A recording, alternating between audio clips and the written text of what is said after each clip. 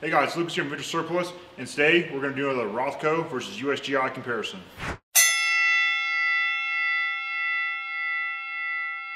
Okay, so first we're going to take a look at the Rothco pouch. There's some obvious differences right from visually.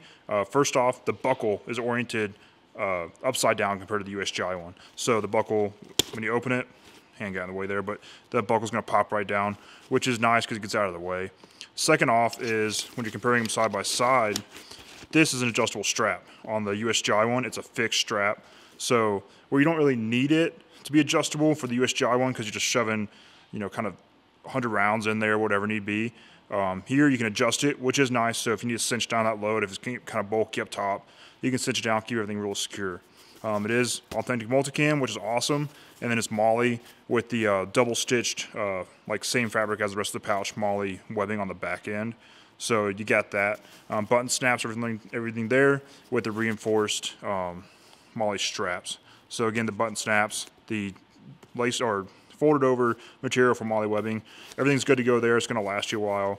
It's good to go. But yeah, let's look at the USGI one next. All right, and here we got the USGI one. So like I said with the Rothco one, the Rothco one has an adjustable strap. So that is nice. You don't need it necessarily, but it is nice to have it in the fixed strap. And the buckle orients upwards on the USGI one when you open it up. Other than that, pretty much the same construction, same folds, same seams for the most part.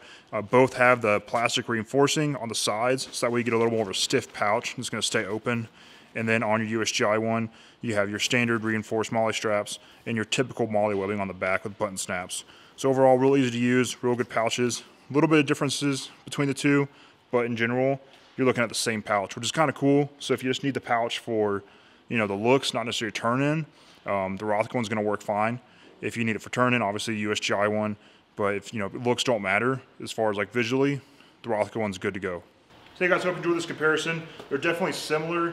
They got their differences though. So make sure you're looking at that. If you just need a pouch for the pouch, choose your pouch from here.